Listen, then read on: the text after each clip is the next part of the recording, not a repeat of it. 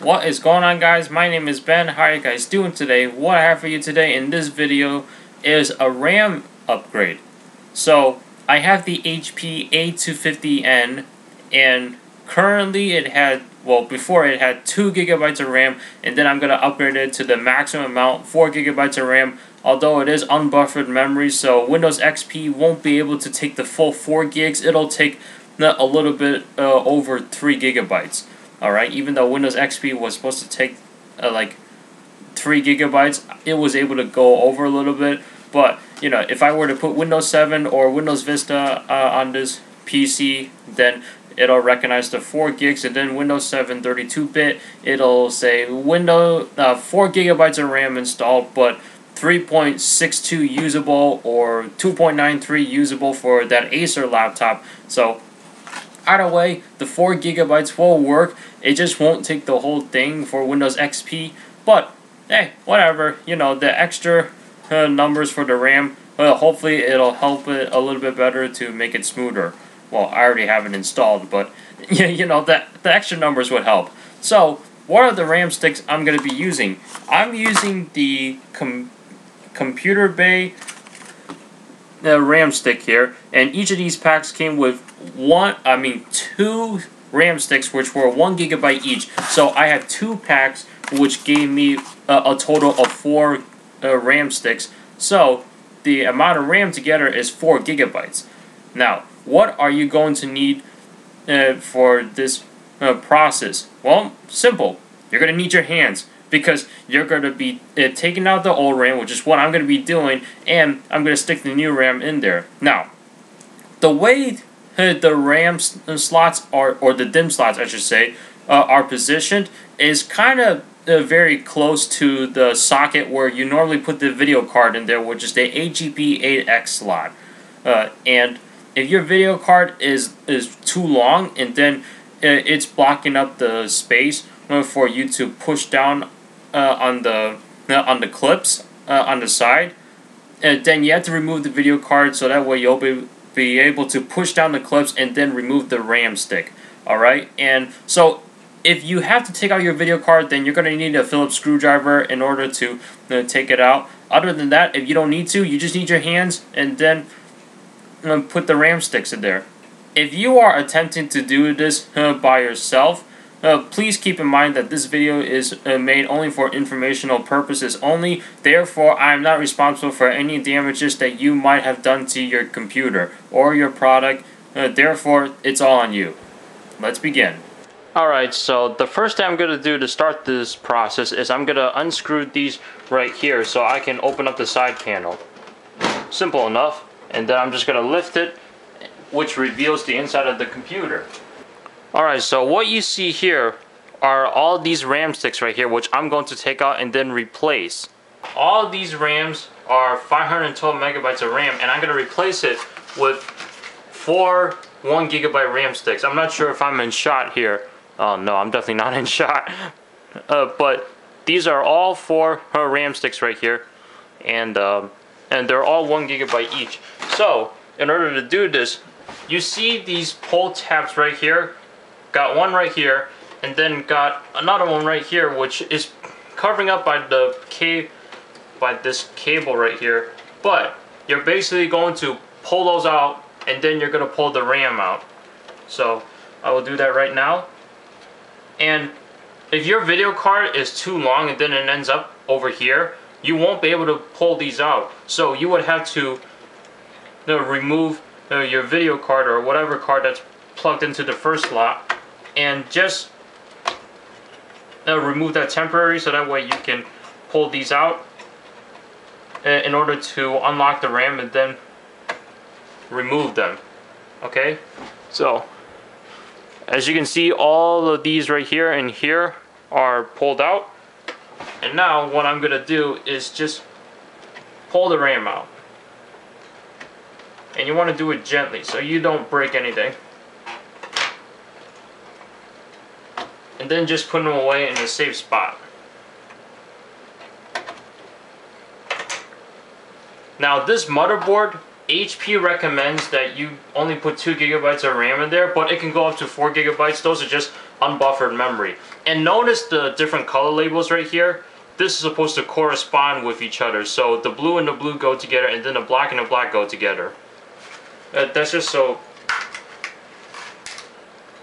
they can read properly. In case if you got like a different brand here, here, and then you got a different brand here, here, so they'll correspond to each other. But this time it's not going to make a big difference. It doesn't even make a big difference that you have a different brand or anything. I don't know, there's just color coded. Alright, so there's my new RAM stick there, and I'm actually gonna stick it into the furthest one because it's gonna be harder to do. And you want to line it up with this hole here and then the other hole on the other side.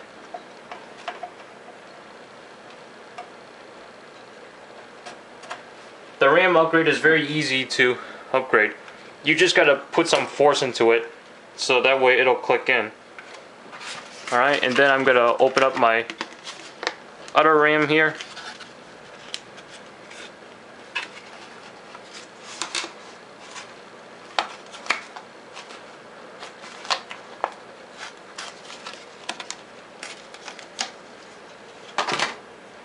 Okay, then I'm gonna stick it in here again.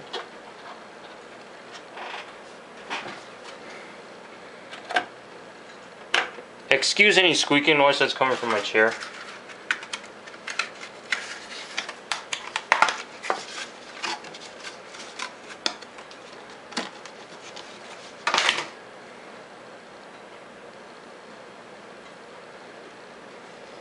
So I'm gonna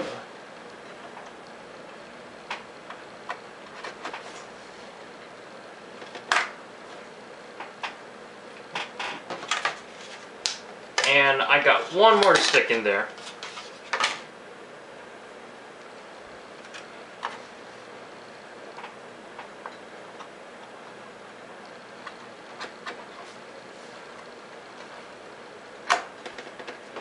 And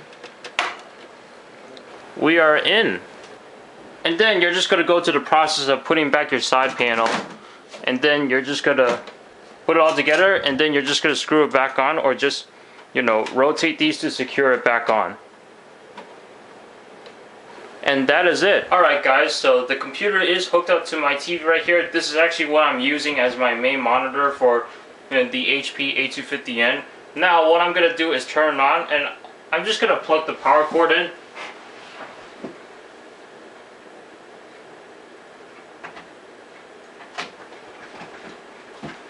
And I'm going to get into the BIOS first, just to make sure that the 4 gigs of RAM is recognized in there.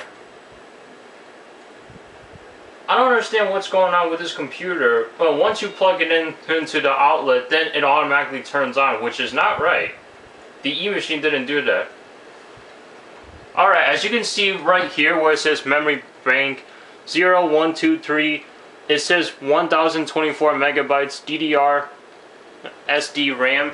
So that's the amount of RAM that's in each slot right now, and as you can see, they're all 1 gigabyte each, which means we got a total of 4 gigabytes. So now I'm gonna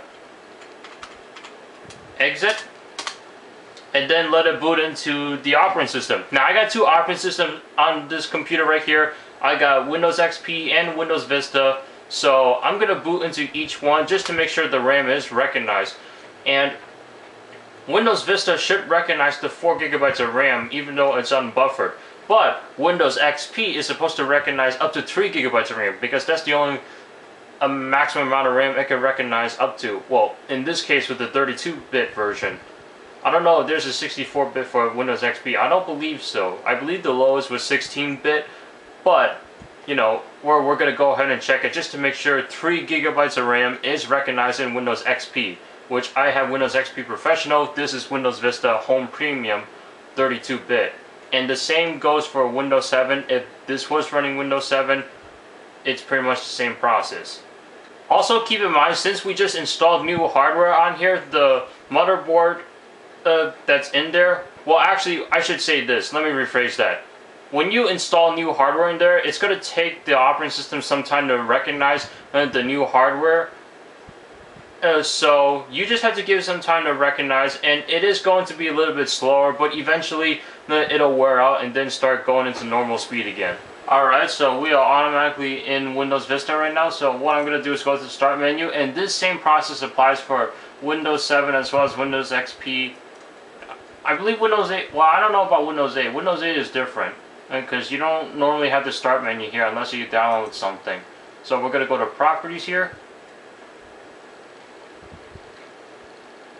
And there it is. We now have 4 gigabytes of RAM in there. Now what I'm going to do is log out or restart the computer so I can go into Windows XP, and then we'll see if it detects at least 3 gigabytes of RAM. Alright, so here we are in Windows XP Professional, and I'm going to hit the Start button, go to my computer and hit Properties, and it should be at least 3 gigabytes of RAM in there.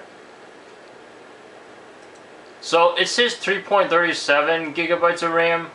I'm not sure why it says that. I thought it would only say 3 gigabytes. Maybe that just tells you the amount of RAM it can take. And then the extra 0.60 some gigabytes or whatever it is that is not available for Windows XP. But as you saw, Windows Vista took the whole 4 gigabytes of RAM. As you can see, putting in the RAM sticks in a desktop PC is also very simple. You just gotta try to work your way around without having to unplug all these connections that you got plugged into your motherboard. You know, it's just as easy as installing the RAM on the laptop, except you're dealing with much bigger RAM versus a smaller RAM for the laptop, and you're dealing with more space and more components plugged into the motherboard, since everything is in a bigger shell, but they're like packly close together. Alright, so if you guys have any questions, go ahead and leave your comments down below. And thank you so much for watching, and I'll see you guys in the next video.